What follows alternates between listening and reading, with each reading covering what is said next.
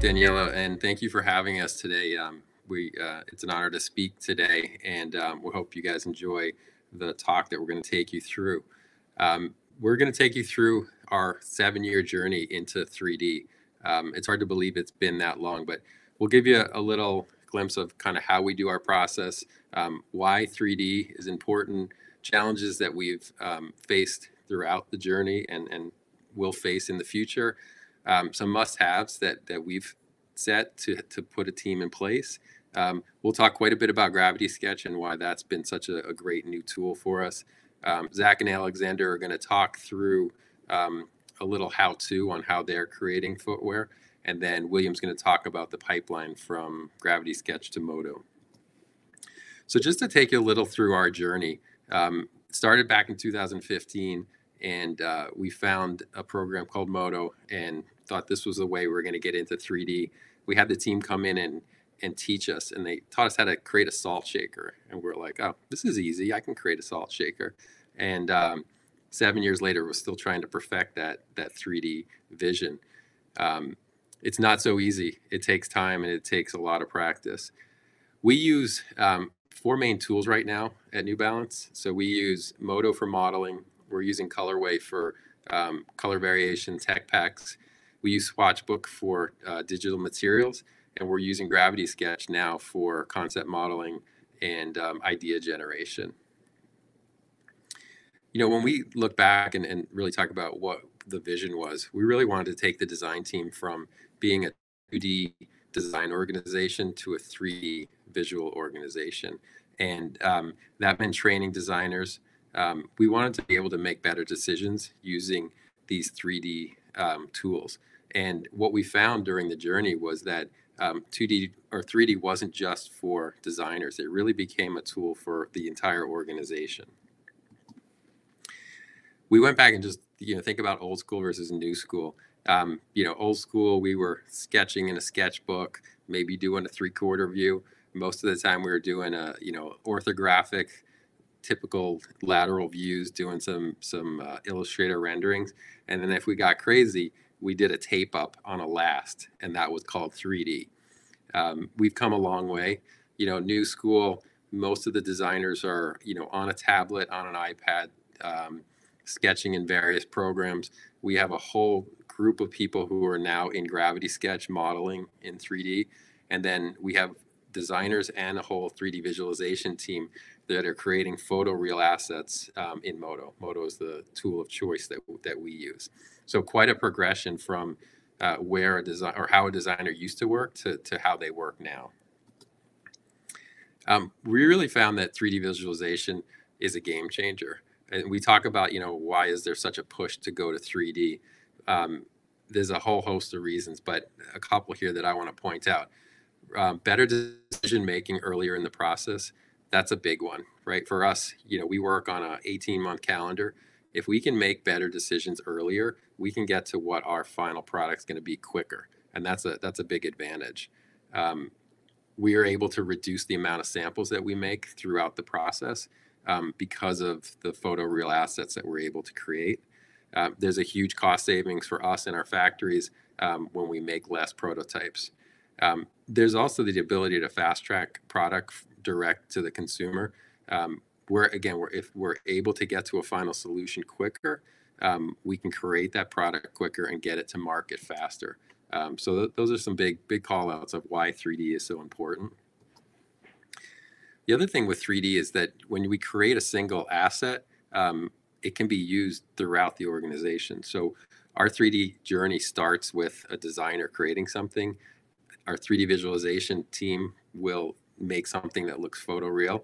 Everything that you're going to see in this presentation is a 3D asset. There's no photographs. We use it to create tech packs. We're creating, obviously, concept models. We've used it in replacement for photo shoots when we don't have samples. We're using it on our website for content, either photography or added content like a video rotation or exploded view. We're all using it in social media. So that one asset that you create can be used multiple different ways, which is a pretty amazing use of that asset. One of the biggest things that we're still trying to instill is this digital first mindset. And, what we want is that the digital tools will drive the creation process. When we started with 3D, we had a physical shoe and we tried to make a match basically. Once we had that match, we could do color work, we could do material work. But it wasn't helping us in designing the product. Flip that to where we are now. We're designing the product in 3D. We're sharing that with the factory to say this is what we want from this is what we want for our product, and we follow that path. So it's definitely a change in process. That process change really happens based on your new tools. So if you try to take these new tools and put them into the same process that you've had before, you won't be successful. So you have to kind of take these new tools and look at what your process can be.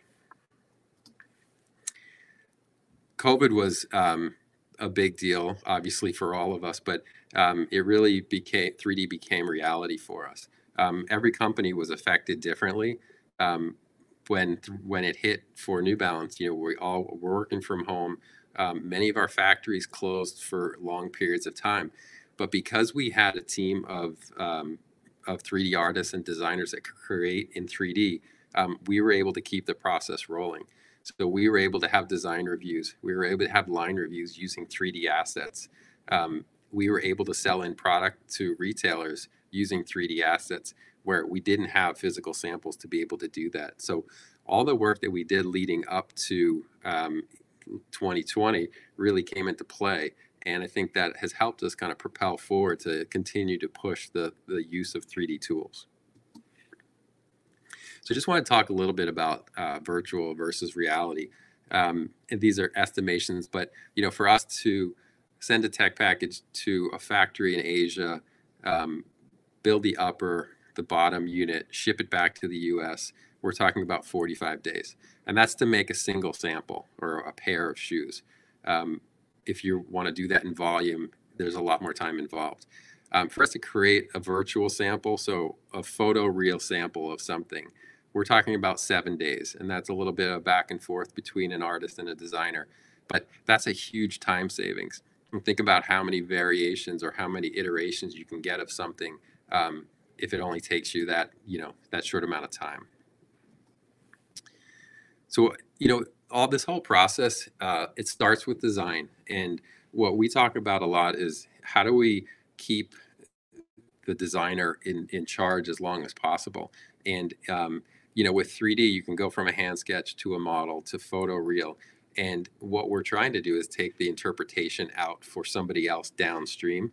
So in a typical 2D process, we would hand off a tech pack to a factory, and they have to interpret our 2D lines onto a 3D pattern. If we're able to now give a 3D file that they can rotate around 3D views or the actual 3D file itself, and then generate something to generate a pattern to create 3D, we're that much closer to making something. And for us, the closer we can get again to the market and the quicker we can get to our final design in reality, the better off we're going to be. So I talked a little bit about visualization across the organization, and I look at it kind of in 3 different buckets. Product creation, which I've talked about, basically visualizing our concepts in 3D. We do a lot of color work. We do a lot of material work. We're able to do a lot of that utilizing our 3D assets. When you kind of move to the next phase, customer ready. So I talk about talking to our customers, so the stores that we're selling our product so that they can turn around and sell it to the consumers. We're able to give them added content. We're able to create really great stories, things that enhance the product to help us sell it into a retailer. And then the last phase, like I talked about, consumer facing. We're able to create these like explosive views, these great video animations, all done with our 3D visualization team, again, to help enhance the product, tell the story, maybe even tell the story of design of how that product came to be. We talk about 2 different types of models, and I think this is really important. The difference between a concept model and a finished model. our designers are building concept models. We don't want our designers spending the time to make something that's photoreal, right? We want them to be able to do something kind of down and dirty, get their concepts out there, be able to share their concept with a marketing counterpart, a development team. So it's a visual representative of the idea. It's not a finished model. We have a whole team of 3D artists who came from video and animation, and their job is to create something that's photoreal. Accuracy, super critical. The shape, the materials, all the details are super important to making a finished model. So we talked about the difference between concept model and finished model, the difference between designer and 3D artist, right? One of the things that we found is don't, set the expectations for these different people. Again, I want a designer to use a 3D tool to allow them to express their ideas. I don't want them to get bogged down in all the details that it takes to make a 3D asset look perfect. And that's really what a 3D artist can do. Our 3D artists, we're not asking them to design. We're asking them to work with the design team and interpret and take that and create these photoreal assets. What's interesting is we're finding that these two spaces are starting to blend as more designers are starting to learn 3D. A big part of our success over the last 7 years has been building an internal 3D team. So like I said, we have a team in the US that's headed by William, who you're going to hear from in a minute. They're all amazing artists and can build anything.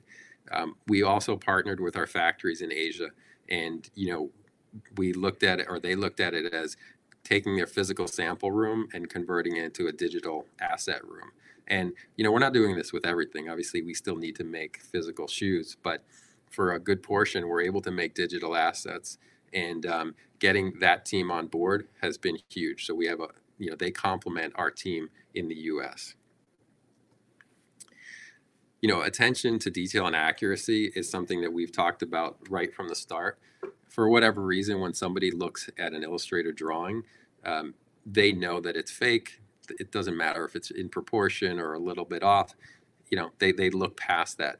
When people look at a 3D asset, it has to be real. If it's off, people question it. They're like, well, that's not what it's going to really look like. So we go back and forth. So what we've pressed on our team is 100% accuracy with digital assets. So if you can tell left or right, left is the photograph, right is the digital asset, but still pretty hard to tell the difference there. Amazing work from our team. Materials is a big one. Working remote plus, working virtual. How do you touch and feel materials? We teamed up with Swatchbook several years ago, and they've been a great partner for us. They offer lots of different services for us. We again partnered with our vendors as well. Our vendors all work with Swatchbook, scan their materials each season, and supply materials to us via Swatchbook. So that's been great. The materials for us are able to flow directly into Modo and Colorway, so we're able to apply those materials with the data that comes with them included. So Swatchbook's been a great tool for us.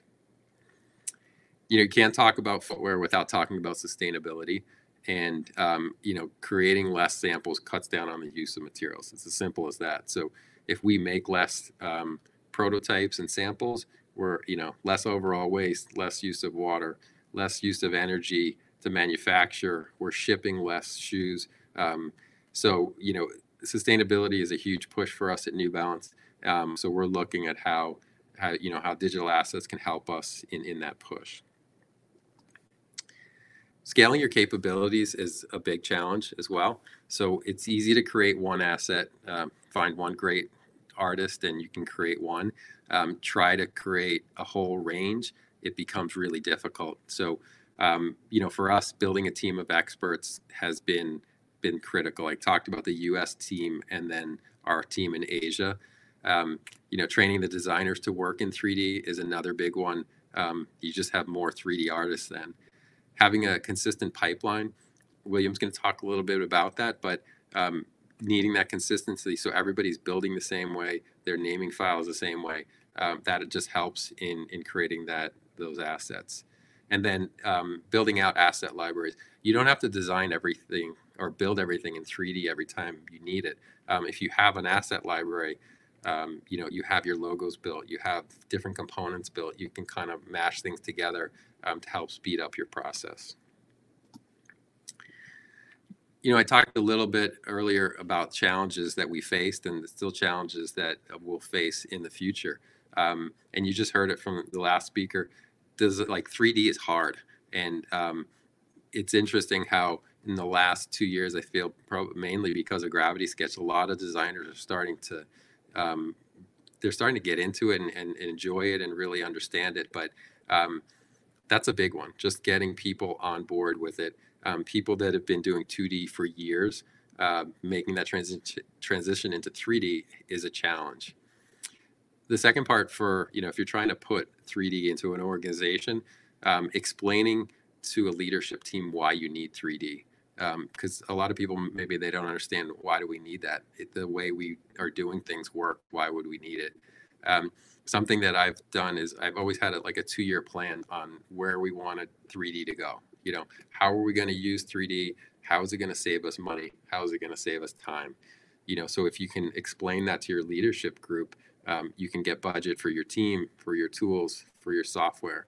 Again, we've been doing this for 7 years. We have a pretty good sized team. People understand the benefit to 3D. So that's a big deal. Partnering with the software companies is another one. We have partnered with the Foundry. We've partnered with Gravity Sketch over the past couple of years. And it's so important because you want the software company to know where you're trying to take the program and how it's going to help your company. And I know that Gravity Sketch wants to know what we want in the program. And they've been great where they're showing us new tools. They're asking us what we want, implementing those things on the fly. And when you have that partnership, it just wants more people want to get into the program and use it because there's such that active collaboration. Think about opportunities as we look ahead. We talk about the metaverse and what does that mean, but what it means is this whole kind of new age of digital designers and a need for more and more 3D. And the more designers that can learn 3D, the better. There's going to be more consumer experiences through 3D. I know that we're looking at different ways to visualize footwear and apparel on consumers before they buy anything. So that's super important. Designers and 3D artists becoming one.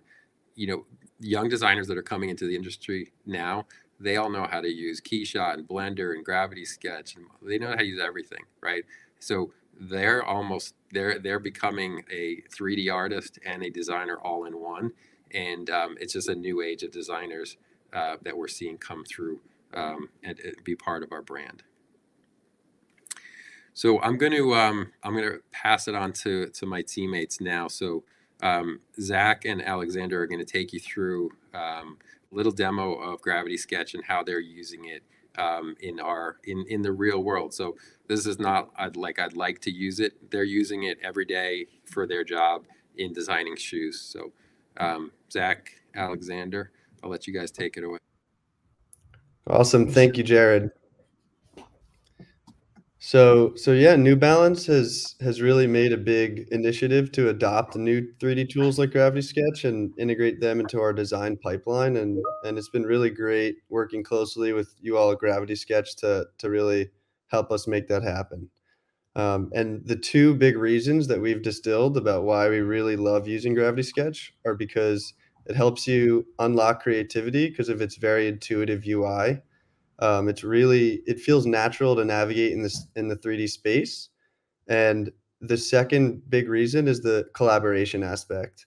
So we feel that it really improves communication and productivity among team members.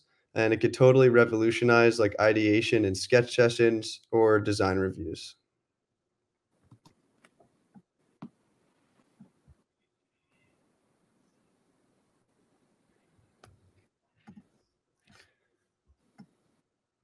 I think you're muted, Zach. Sorry. Appreciate that. Yeah, so where a lot of 3D programs tend to be overwhelming initially, a lot of large, complicated interface, even like the viewport gets narrower and harder to view. Um, we really appreciate how distilled the tool set is on Gravity Sketch, and just found it easier to pick up and learn. The immersive 3D space is kind of just honestly more fun to work in as well. It's like that. You guys hear my dog sneezing back here? Apologize. Um, that's Ridge that we were talking about earlier. So again, I think what we wanted to talk about was basically how Gravity Sketch just felt easier to pick up. Everything's distilled. Every tool models. Pardon me. Every tool matters, and it's just overall less daunting, and it feels more creative. So where we are saying the interface is kind of crowds the space, Gravity Sketch, it disappears if you're not using it. And it just kind of lets you focus on the model at hand and kind of digest what you're building. The next slide, please. So back to the collaboration aspect, it it really changes the game because it remotely allows you to improve the communication of your design intent, not only to coworkers, but also to the factories. And when we share out these designs with our marketing team, it's a lot easier to determine that design intent with something 3D versus just like 2D orthographic views. And so that way we're collectively all making more informed decisions.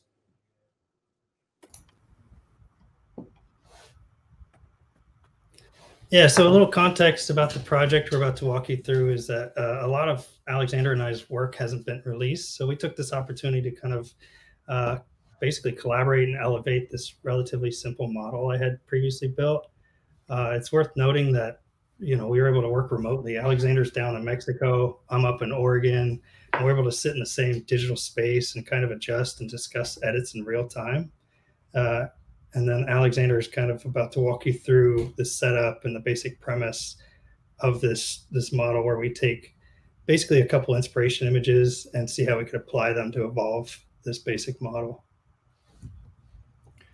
Yeah, so like Zach was saying, the first part is really setting up the space, and usually our projects start with a brief, and then like gathering any research or inspiration, or any 2D or 3D sketches, and really personalizing and customizing your interactive space. And the next step, which is a really important one, is gathering all of your 2D and 3D assets that you could use as references. Thanks to William and the 3D team, we have a vast library of 3D resources. And so some things we like to put into our space are lasts that we use, or any reference models or scans that I'll talk more about later, and also predecessor like tech packs that have dimensions.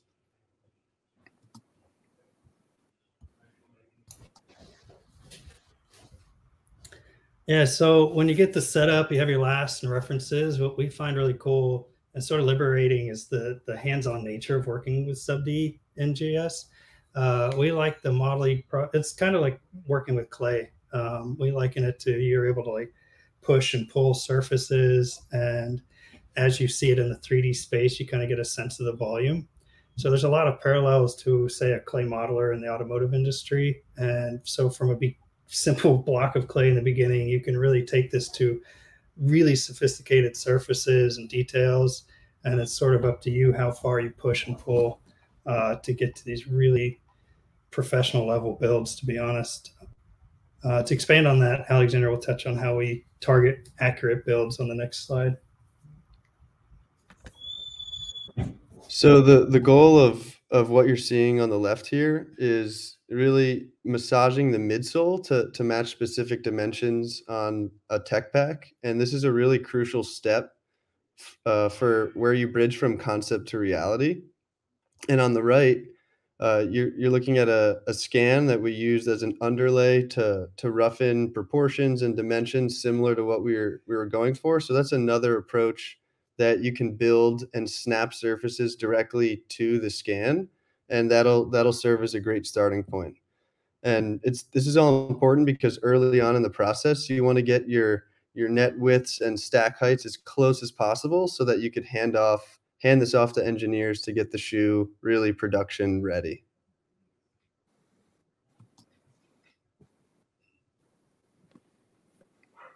Yeah, so back to our initial concept, what you're seeing on the screen is where Alexander and I worked within the Gravity Sketch workspace. This is really fun to look at our suspended chair kind of inspiration images and bounce these ideas back and forth in real time.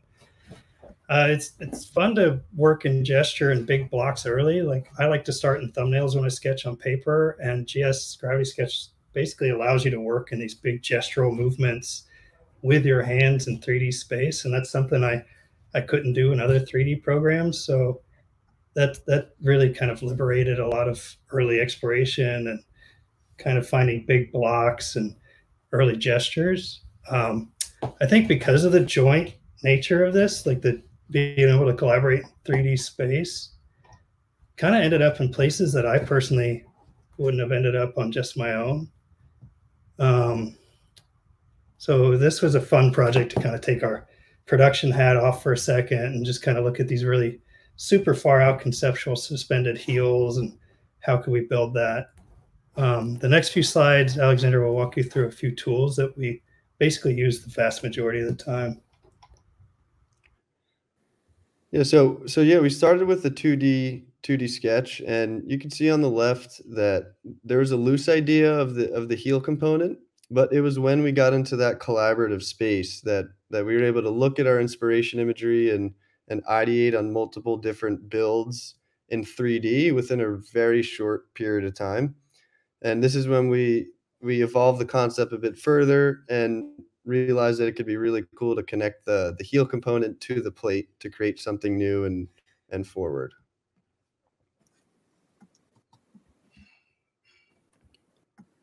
So moving on to the upper, a very quick and accurate way to build an upper is to use a scan, like I mentioned earlier, and especially a scan that uses the same last that you're intending to use. And you could just use the snap to surface feature when sub-D modeling.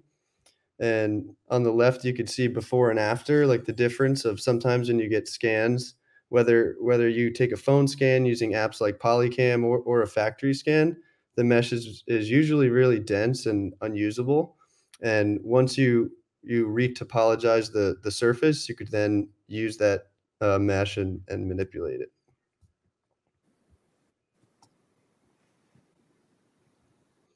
So using the same tool as the prior page, you could use the sub-D snap feature to build the upper overlays.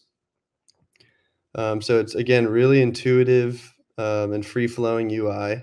And a lot of the time in Gravity Sketch is spent really noodling and massaging until you get the final result that you want. And you could just kind of rinse and repeat for all of your other overlays. And in the case where you're building a new component like a tongue, again, alluding to the power of sub-D modeling, you could really quickly and easily create these new components. And it really does illustrate the power of sub-D.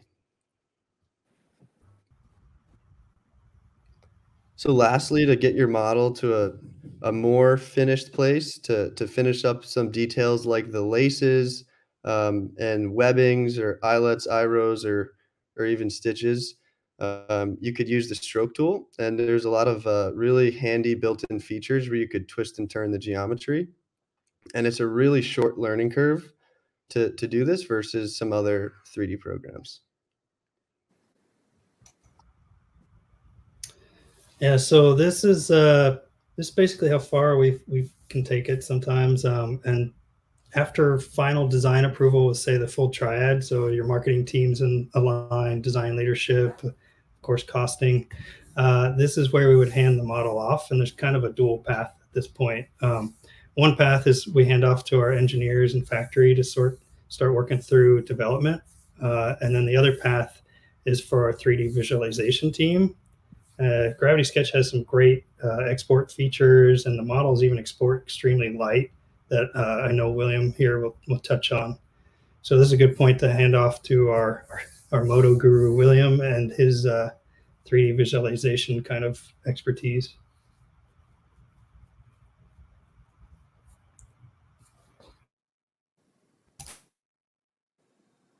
So he's muted too, but can you guys hear William, or is it just me? No, we can't. Okay. Yeah, he's not. I don't know. I haven't been having luck with the video mute. It doesn't show that he's muted. Try changing.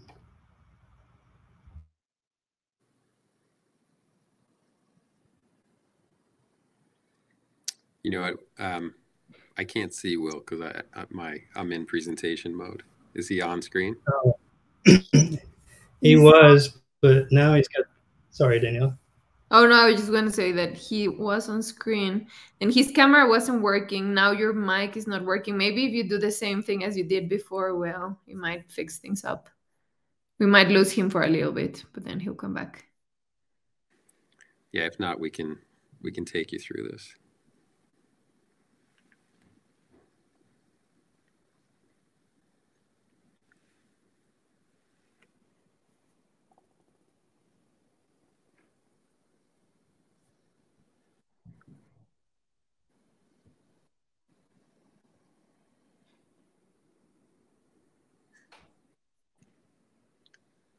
So why don't we keep moving? I'll try to present this, Zach. Alexander, you can add in as well. And if Will, you jump on, I'll let you take it over.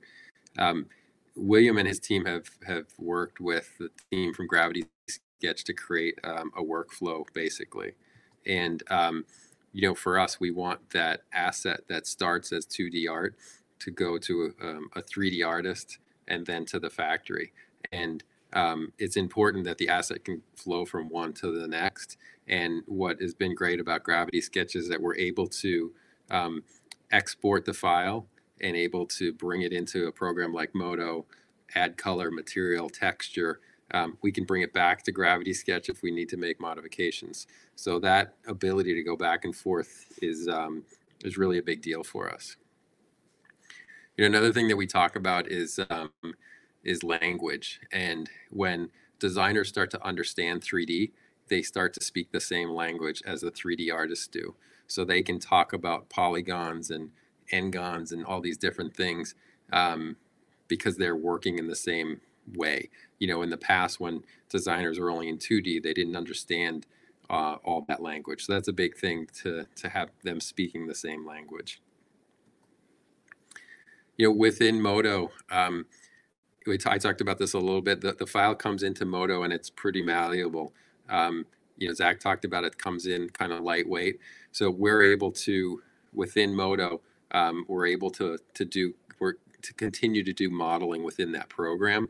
You know, I've heard Keyshot and some other things.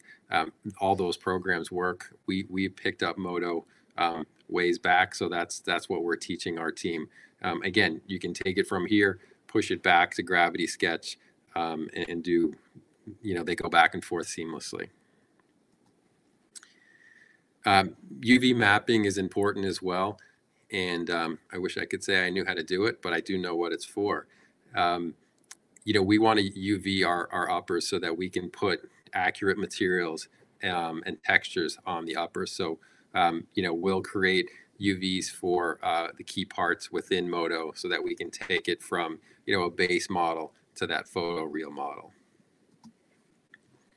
You know, within Modo, we have color presets. We have our material presets that come in directly from Swatchbook. So we're able to drag and drop materials onto that Gravity Sketch model within Modo to bring a little bit more life to it. What you guys are seeing here is very basic, but this is something that we created just for this presentation. I think you see from the assets that we showed earlier of how photoreal we can make this. Lighting and scene setup, again, you can do it in various programs. We're able to set our lights. We have specific studio setups. We try to match our web settings. So the assets that you see on our website, we have scenes set up within Modo that match those, so that when we create an asset, if we want to use it downstream for the website, the asset's already created.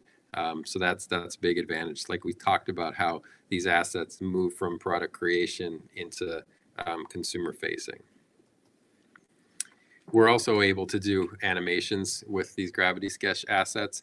A lot of times when we want to tell the story of a product, we want to show an exploded view, or we want to do a specific rotation or show how the product's going to flex. So again, we're able to take that same Gravity Sketch model and animate it within Modo. So, just a couple advantages just to wrap up here. Flexibility to go back and forth from Gravity Sketch to Modo. There's no interpretation, right? So a 3D artist gets a file from a designer and they're just adding to it. They're not starting from scratch. They're building on top of it. And then as Alexander talked about, there's a lot of Modo presets. So there's a whole host of parts and pieces that we've built already that somebody within Gravity Sketch can pull out and start to use as they're building their model. And it helps to bring in that sense of reality that much more when you have those assets at your hands. So I'm going to end there.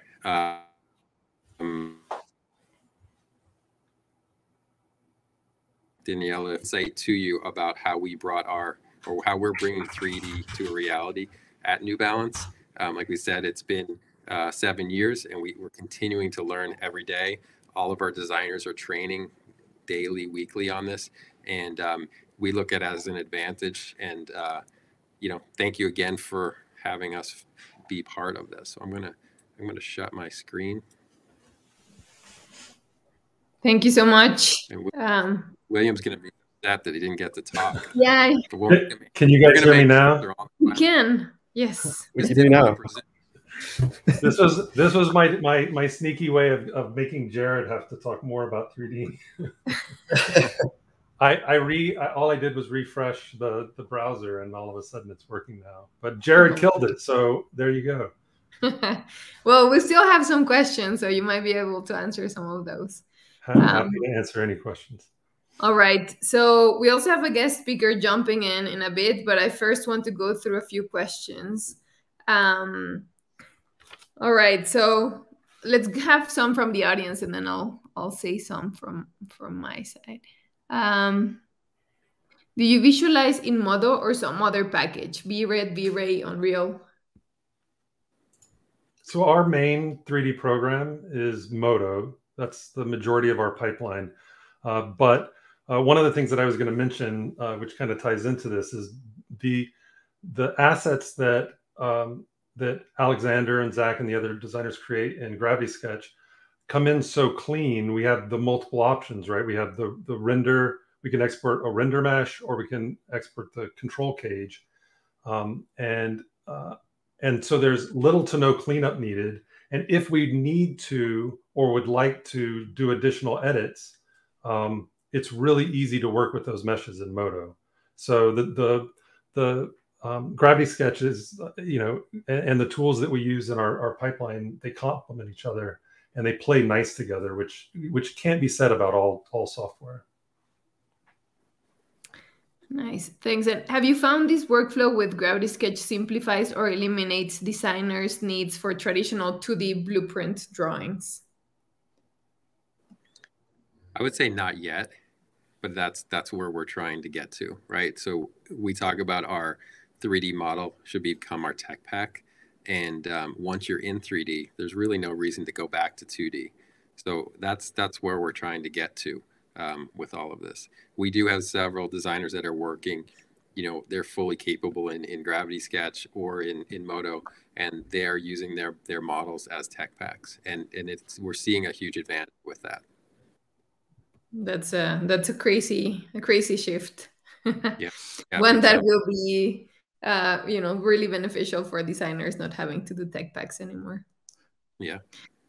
How do you motivate the rest of your team to get into working this way? We find that many designers are a little hesitant to get into 3D because of the negative experiences they have had with it in the past.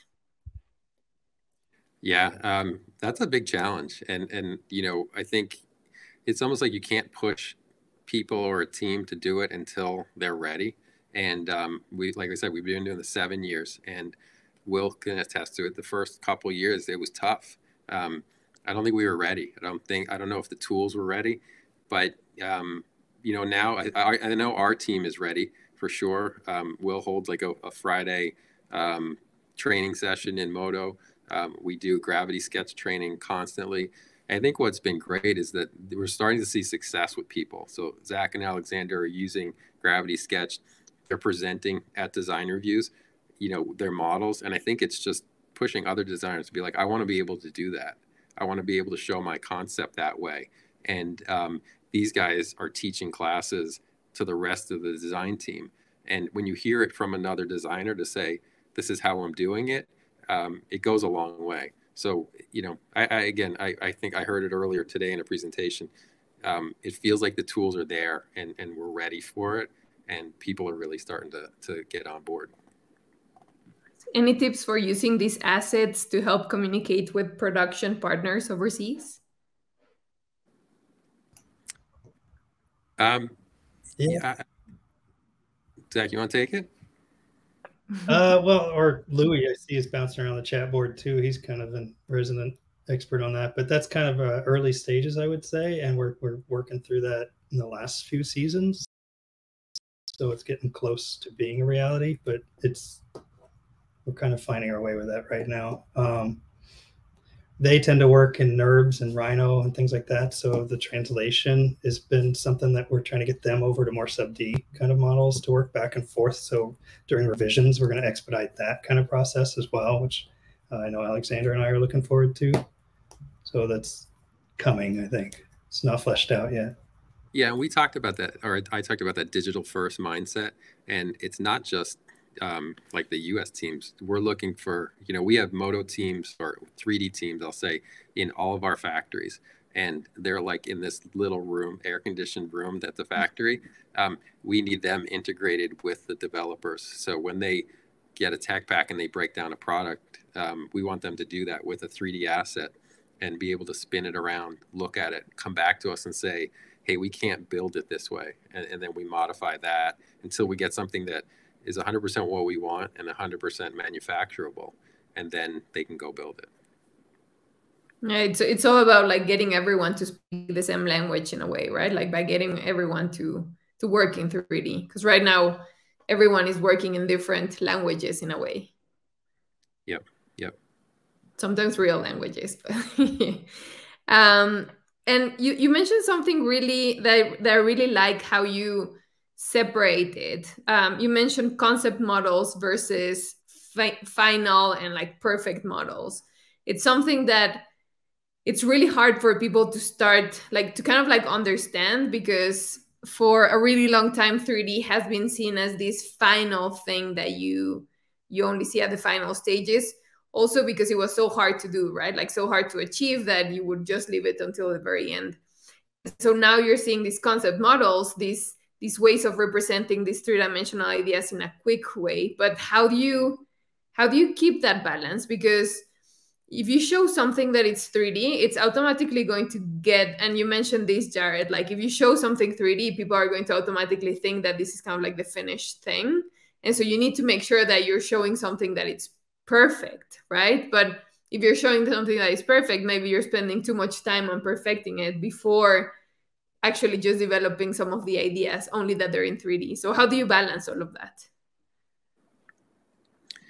Yeah, I think for a lot of designers, they just can't be like afraid to use the tool. And what I've been really happy to see is that a lot of designers are just getting in there and roughing out shapes. Think about if you do orthographic views, your heel doesn't match the side, it doesn't match the top. But if you do a very basic drawing, you can show what that toe looks like or that heel and how everything kind of comes together.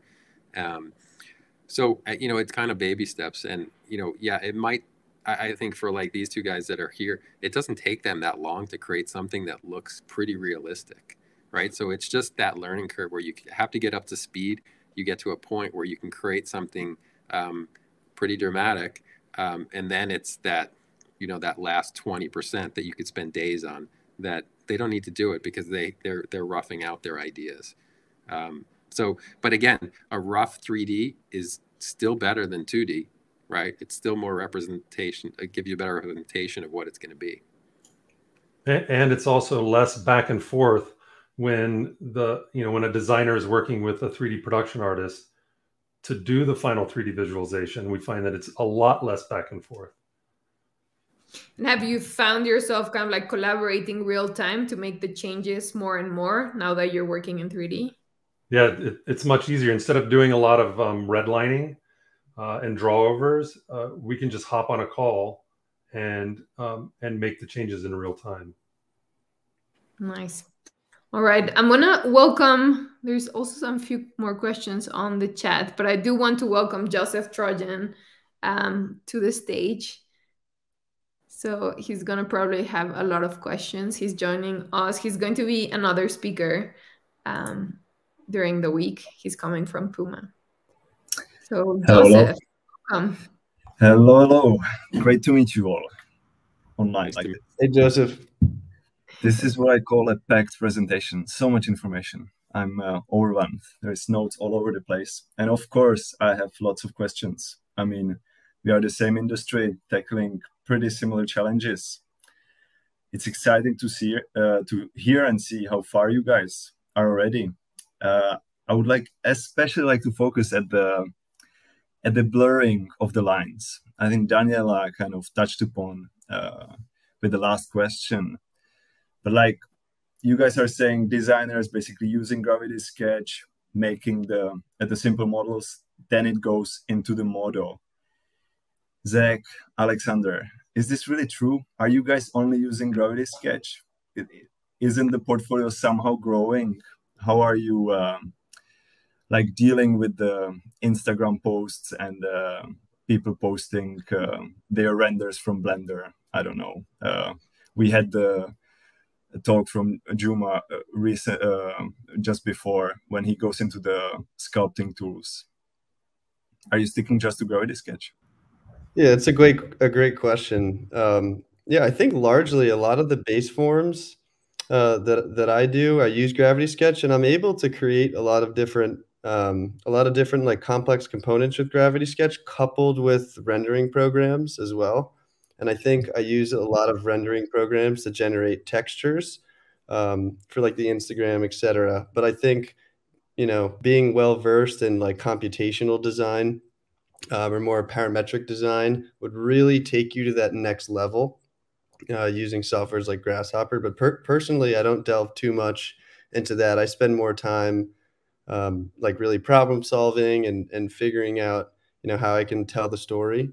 So most of my time, I'm not necessarily spending on the modeling aspect, but making sure that the concept that I'm creating is compelling.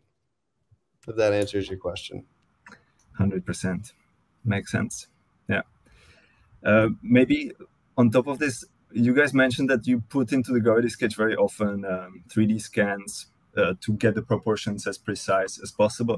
Do you also work from like models made prior, or do you have some kind of an archive? So let's say I have the shoe already modeled from last season. It's kind of a low poly. I can put it into Gravity Sketch and start building out of that. Yeah, so I'm a big fan of references getting in there, especially early on. So like the 3D visualization team will build out full tilt models beforehand. And so prior season, if there's a model with similar stack heights or things like that, well, they'll share those out. And I think even further, they've done an amazing job of having all the assets. Like we have all our proprietary lasts already modeled out by them, and they're super lightweight and easy to work with. They have relaxed lasts, everything like that. So the other unlock for me personally was Alexander stumbled onto Polycam, I think. And so the photogrammetry was really cool. That's kind of a new thing for us as well. So yeah, we're big on using underlay references, so to speak. Sounds good. Maybe one more question to William. I have to ask. Go for it, Joseph. All I know about Modo comes from your tutorials, so I'm a big fan. Thank you for this. How did it happen that, like, from the characters, you are in the footwear for such a long time already? It's actually a good question. It's something that definitely wasn't planned. I met Jared a little over 7 years ago, and he was looking to bring 3D to New Balance, and I've always been in education. Beyond the videos that I do online, I've taught since the 90s. And when I met Jared, uh, I believed I knew that he would need somebody to go in and help him not just train the designers, but set up a production pipeline and that kind of stuff. And we started talking, and it first started off as just consulting, but I fell in love with the company. I mean, New Balance is an amazing company, and the fact that they were an early adopter of 3D is pretty exciting. And whether you're making characters or spaceships or or game assets, for me, it's all about creating and building the 3D assets. So I tell a lot of people, if you can model an accurate shoe, you can model anything, because there's a lot of stuff going on those shoes. It's a great quote. I will use it. I'll use it tomorrow right away. Thank you. I have much more questions, but I guess, Daniela, you also want to ask some. Well, I have some from the audience, so I'll ask a couple, Joseph, and then we can jump back to yours. Let me, Alex and Zach, do you consider yourselves designers, 3D artists? What are your thoughts on the blend between the two? Interesting. I've never been asked that direct. I would say, I mean, I went to school for design. I have a big passion for design, so I guess design for myself. I like to approach design from a problem-solving perspective, and that's kind of my personal focus. So, curious, Alexander, where you land with that? Yeah, we're pretty similar. I think I land closer to the designer side of things, but I think 3D has just allowed me to express my ideas much more clearly. And kind of repeating what I was saying before, I do spend more time in the problem solving and kind of research phases. And yeah, I like to think through my ideas and then use 3D quickly to try and express my concepts.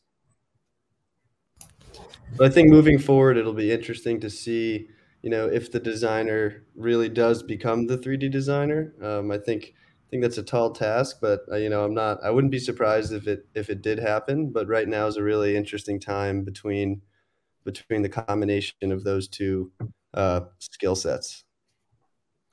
Yeah, Jared mentioned this. Oh, sorry. Go ahead, Jared. I was just going to say that you mentioned that like younger generation of designers are now coming out like this, right? More of a combined thing. Yeah, for sure. I mean, Alexander's a great example. He's got a bunch of tools that he knows how to use to create what he wants to create.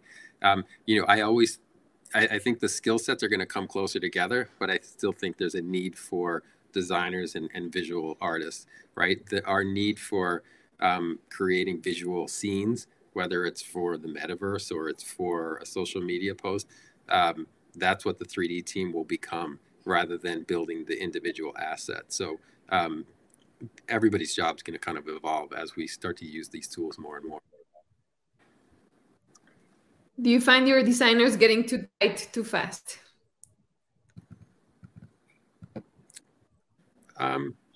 No, I don't. I mean, I think Gravity Sketch allows you to be really loose and free. And I think that's why so many designers are gravitating towards it. I think more, with the previous, Modo or other programs, I think they had to have a concept pretty tight before they went into that program because it's harder to visualize. So yeah, I think Gravity Sketch gives you that freedom to continue to sketch in 3D basically. So it can stay loose. Would you agree that working in 3D is not only design initiative / tool, but there is a bridge of opportunity to push forward 3D in the development lens and not be pervasive as process and not end result? Yeah, I mean, I do. Yeah. I think, 3D goes beyond design. And you know, that's that digital first mindset, right? So if we all look at that digital asset and say, scrutinize it just as much as we would as a physical prototype, you know, for construction, can we get costing based on a 3D design? We look at color and materials on it. If you can do all those things virtually, again, you can get to what your final solution is that much faster. So yeah, I think everybody who touches product needs to get involved with the 3D process. Are you doing 3D printing in the process? Because you mentioned a lot of like digital first, but are you like still doing physical stuff? Yeah, we do. We 3D print our sole units. We look at them. You know, we don't typically print uppers, but sole units. But you know, I think what's interesting about the collaboration part that you guys talked about in your keynote is that because we're working remote, we have people all over the country. We can be in a 3D space and kind of mark something up and have that same sort of meeting that you would have when you have a printed part in an office. So that's really, to me, that's super exciting. That's where like this next phase to me is going to go. Yeah, and it's really all about communication. I mean, everything that you have been speaking about is about communication, right, with the other team members. Joseph, do you have any last questions? Last questions. I have this. The question about in like the challenges. I think Jared has mentioned this transition from let's say there's a 2D designer, and now he or she needs to start working in the Gravity Sketch. Are you like facing any pushbacks? Are there designers who just don't want to go into Gravity Sketch, and how do you guys deal with this? Or are you like embracing it? Is it like a stream of work next to the 3D, or is everybody in New Balance now working in 3D? You know, it's each individual is different, and like I said, you have to be ready for it, and then you have to dedicate yourself to learning the program. So we have all different ranges. We have these guys who can model anything, right? And we have other people who are just taking a midsole and sculpting it, and that's a good step for them, right? We try to tell people, like, take a 90-day period and just learn one thing. You know, learn how to sculpt, learn how to, I don't know, draw your up, or just learn one aspect of it. Because if you think about the whole thing, like, how am I going to model this whole shoe? I can never do what William does. But if you think, this season I'm going to do step 1, next season I'm going to do step 2, and then all of a sudden it like clicks in, and people fast forward.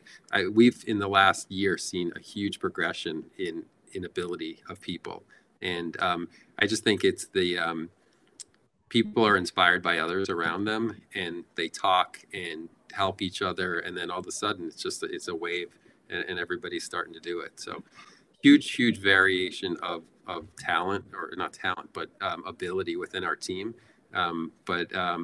Yeah, I think everybody's getting on board, and that's all we can ask. I just wanted to add to that something that I've seen that has worked for some of the designers at New Balance, and it's the advice that I would give anybody that is wanting to introduce 3D into their workflow, is that don't look at it as something that is replacing your skill set or replacing the tools you already use. Just look at it as another tool that you're adding, and don't feel like you have to create that finished shoe right away. Use 3D for introduce it into one aspect of your workflow. It could be something as simple as taking an existing last or base form, like we have an asset library full of these, these models, and just projecting your graphics on it and seeing how it falls over the 3D shape. And that might be the only thing that you use 3D for in the beginning, is to just get an idea of how is this, how are these graphical elements going to wrap on a 3D mesh? And if that's all you do and it helps you, then introduce another aspect.